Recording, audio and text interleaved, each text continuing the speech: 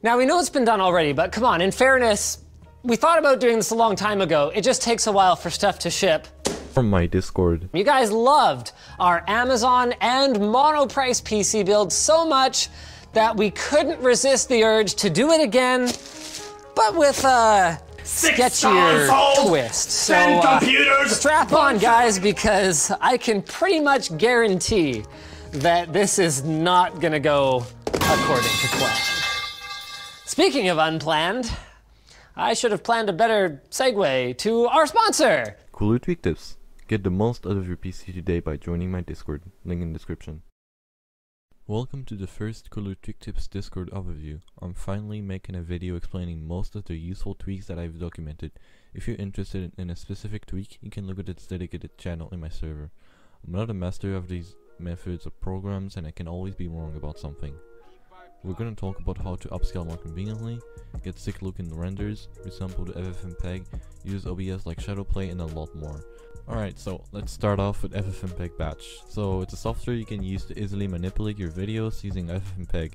Instead of using .bats and renaming your videos to input.mp4, you can save your own upscaling, color correcting, resampling presets and easily apply them on your videos.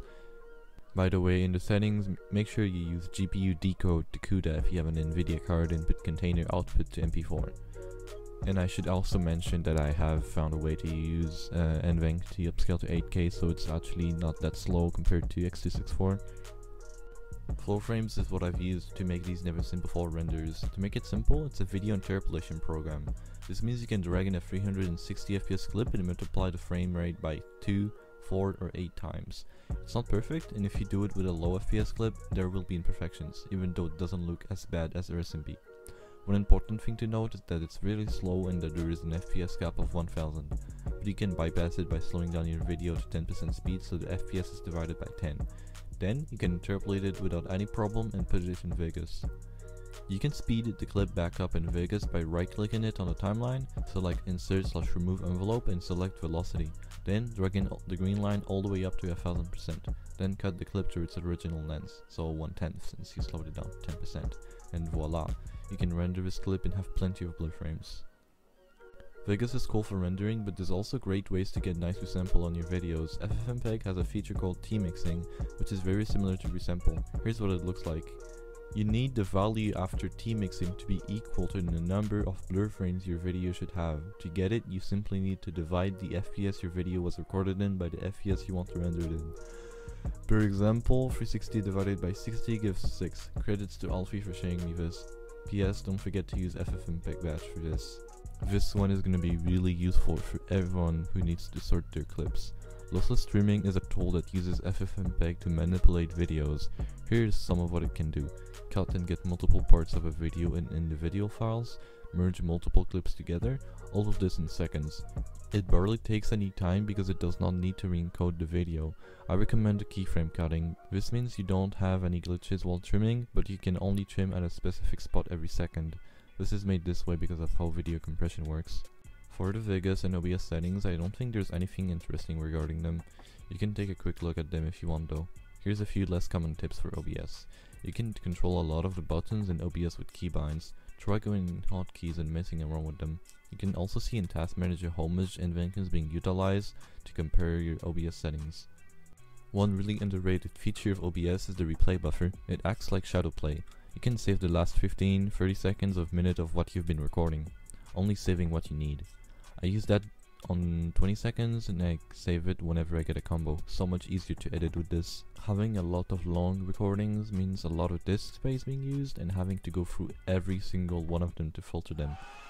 You can turn on Replay Buffer on in Output and make sure you set a keybind for it in hotkeys. You can debloat windows as much as you want, but the biggest performance gain you'll get is by making sure you use these certain settings. To start out with OptiFine, you should always have fast render on. This helps frame rate a lot and people tend to forget about it.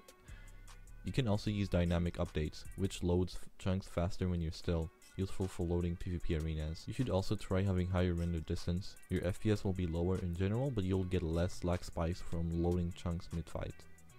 Smooth FPS should only be turned on if you have more in-game FPS than you actually need. It will reduce your GPU utilization by a lot and tank your FPS, but it will be easier to record with OBS. A lot of Lunar mods can reduce your FPS from 10 to 40% if you have a lot of them. Make sure you disable everything you don't need. Here's a list of what I consider to be the essentials. You only need to turn on FPS, ZPS, free look, saturation, potion effects and toggle sprint. You will also get more frames by disabling the scoreboard and chat, but it's hard to live without them. This tweak won't help you as much with performance, but can be useful with debloating windows. There's also a few handful settings you can turn on and off using this script. It's from an American YouTuber called Tech, which makes interesting tech guides, link in description. You can run the script easily by pasting this in PowerShell. If you're curious or cautious about what it does, you can open the git.io link to inspect it. The Essential Tweaks button will run ONO Shut 10 and remove every Windows Store apps installed by default except Xbox and the store itself. Other stuff you can do with it: suspend every Windows updates except the security ones, remove Cortana and OneDrive, turn on global dark mode and light mode, or remove visual window effect. Here's some extra things you can do to get some more performance. Turn on XMP in the BIOS, very low risk for big performance difference, especially on Ryzen CPUs. Chocolatey is a program that allows you to automatically download and install all the programs you need on a single command line. This saves a lot of time when you've just installed Windows. To install it, open PowerShell in admin and paste this in. Here's a list of known programs you can install using Choco: Google Chrome, Discord, everything, Paint.net, FFmpeg, Minecraft, VLC and Steam. I've made a bunch of original overlays that you can add on top of your favorite PvP packs. I've called them overlay with a free, so it's easy to search and sort them in your pack list. The first one is Operation Black Sky, which makes the sky completely black. I've gotten used to it and it has its own perks. Since it's a single color, it makes it easier for OBS to encode. Overlay Clean UI is a pack I made to make the inventory UI invisible as well as the hotbar. Overlay Fireless makes fire invisible. Yeah, that's pretty much it. Overlay Block is a generic block overlay. Looks good. Credits to Ricardo for the blocks. Overlay Block Black and White is the same block overlay I just mentioned, but in black and white. I don't really know if it helps with OBS settings or not. If you enjoyed and learned a lot of stuff, don't hesitate to share this. My content is free and that's the best way for you guys to help me back.